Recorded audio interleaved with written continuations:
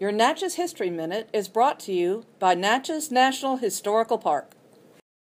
On November 30th, 1894, right here in Natchez, Mississippi, the LSU football team scored its first ever touchdown and won its first ever game against the Natchez Athletic Club.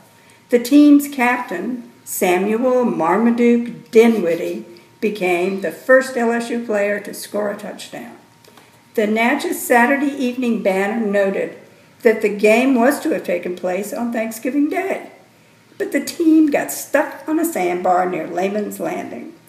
The paper went on to say the game attracted a large crowd to the park, as a football match was something new for Natchez. It proved to be quite entertaining to those present. The visitors were entertained at the Natchez home of one of the LSU players, Hughes. They departed the next day, and the paper reported that they were well pleased with their visit and the courteous treatment received while here. So Natchez families have been sending their children to LSU for a long time, and Natchez hospitality and game day partying are obviously well-established traditions.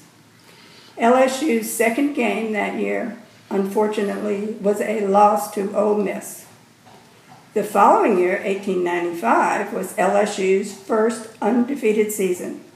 They were undefeated again in 1896 when they first beat Ole Miss. The rivalry had begun and continues to this day. My name is Casey Hughes, and I was the third generation of my family to graduate from LSU. This has been your Natchez History Minute. Go Tigers!